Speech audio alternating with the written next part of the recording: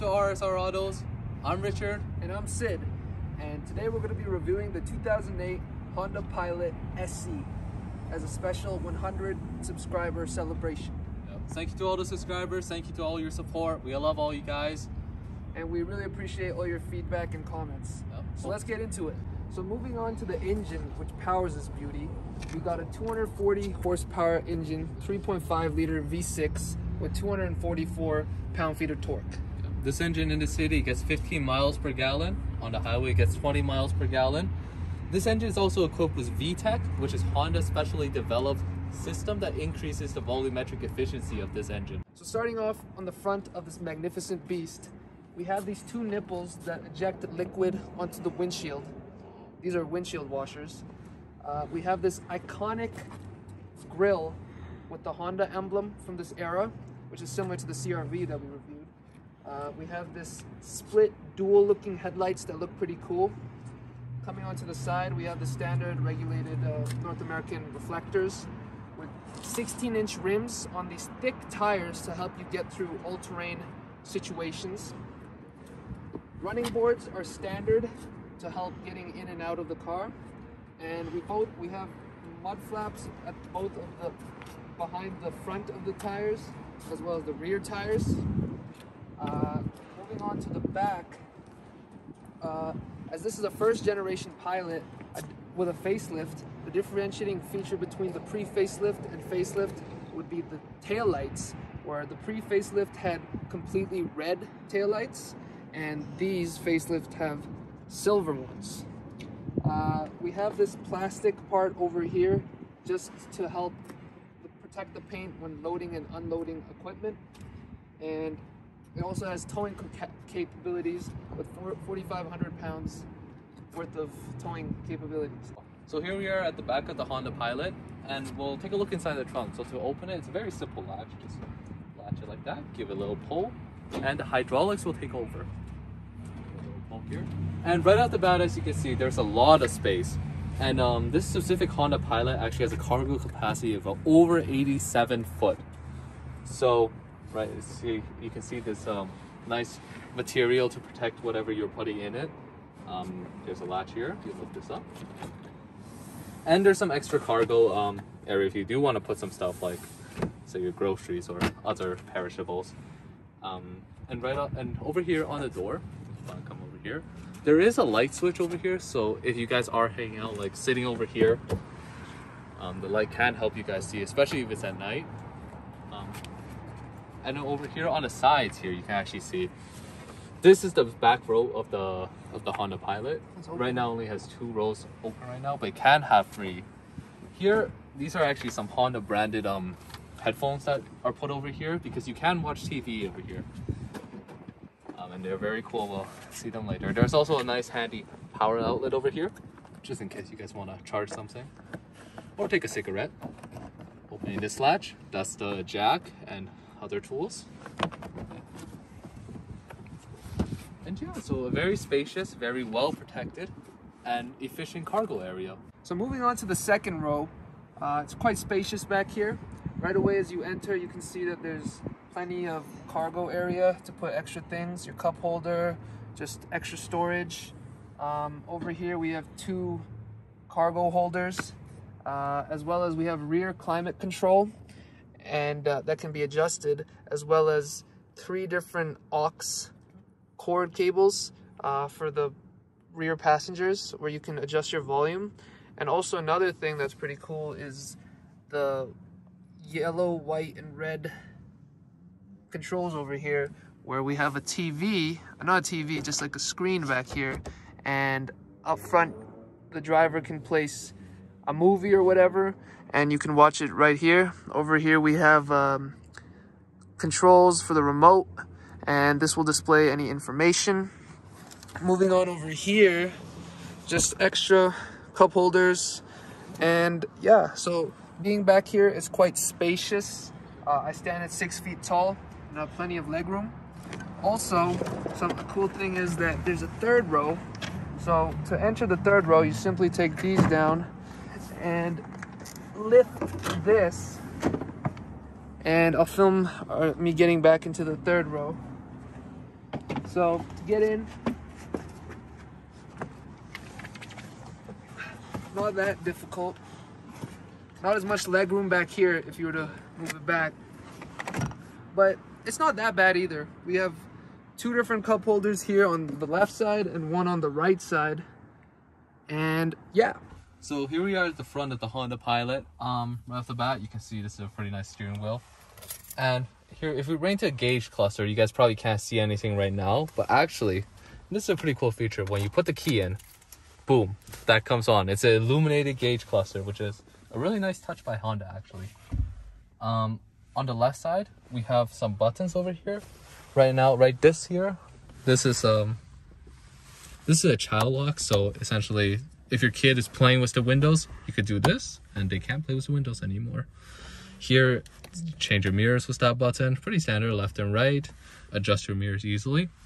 Right here, you have the cruise control button. And like the Honda CR-V, they don't give you a cruise control with this car. However, Honda does think about aftermarket production. So you can install an aftermarket cruise control system in which this button will use it.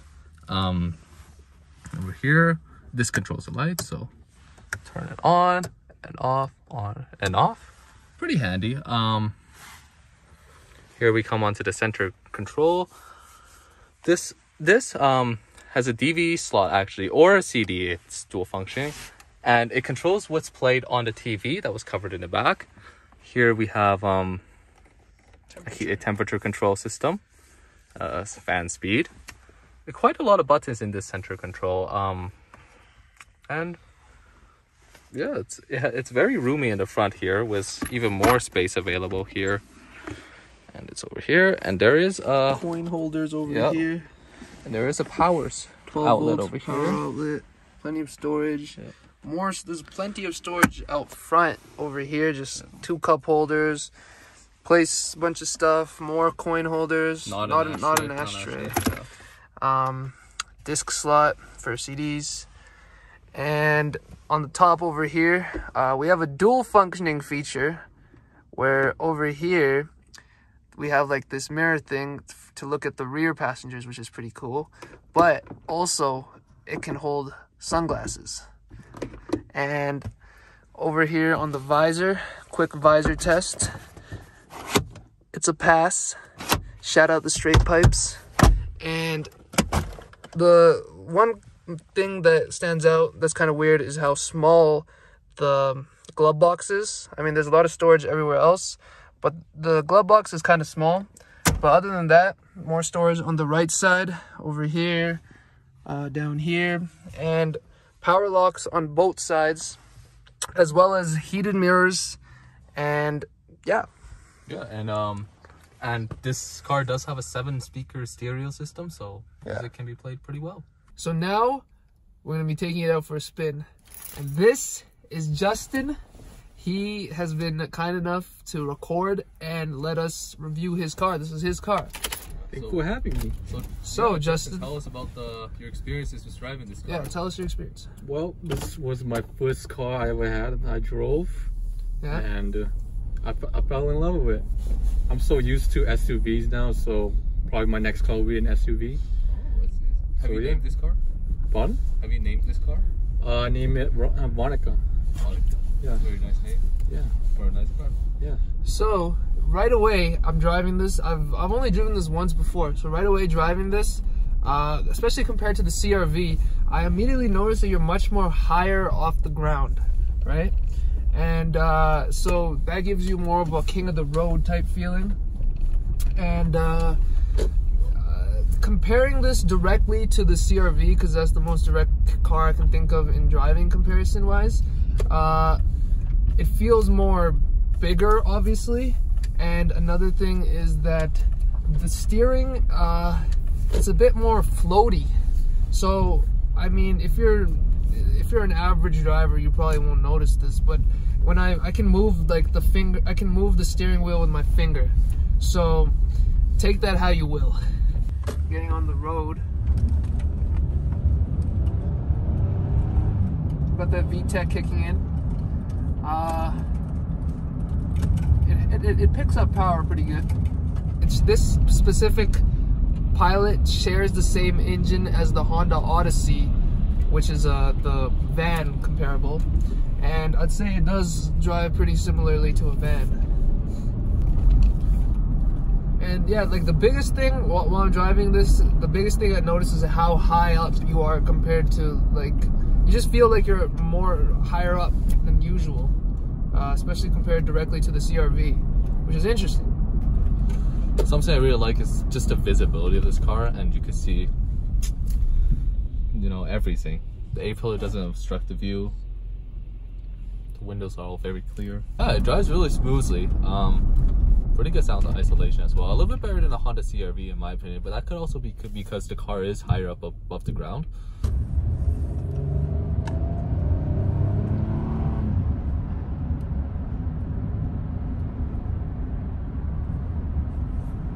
So yeah, it has a nice, smooth feeling. It absorbs bumps nicely, you know, as you would expect for a car this size. If you like this video as well, we definitely can arrange a comparison video between the CR-V and the Pilot. Yeah. So thank you all for continuing support. Let us know in the comments. Sure. We've been reading your comments, and thank you for every one of them. Yeah. Whether it be positive or negative. I guess my thoughts on this car is it's very reliable, very roomy. Has all the functions you need. Really, yeah, it's nice. I think the fuel efficiency is also decent. Oh yeah. Although that is one aspect that puts the Honda CR-V above the Honda Pilot. If you are looking for something a lot more fuel efficient, the Honda CR-V is a 4-cylinder. Well, there is a 6-cylinder model, but for this one, I believe they all come in 6 cylinders. So. Yeah, the Pilot is a 3.5 liter V6. 244 horsepower, so a little bit more than the Honda CR-V, but it kind of evens out in terms of like due to the extra size and more weight compared to the CR-V.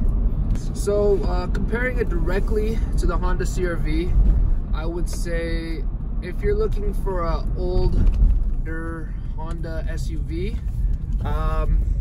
the Pilot, obviously it offers more in terms of just capability, hauling capability, and it's more family oriented. And so if I were to pick one, I would probably pick the Pilot, but I would say that the CR-V does actually handle a bit more better. I guess that's due to the size and you know, just it being a smaller car, it just picks up speed better, and it's maybe a better car to drive overall. Yeah. So it depends what you're looking for. If you're looking for a nice, reliable family hauler, then the Pilot is definitely the way to go. But if you're just a single driver, then maybe take a look at the CR-V, because that is also a great car. It's literally like a Civic SUV version, you know? So here we are at the back of the Honda Pilot. What does that sound? Good.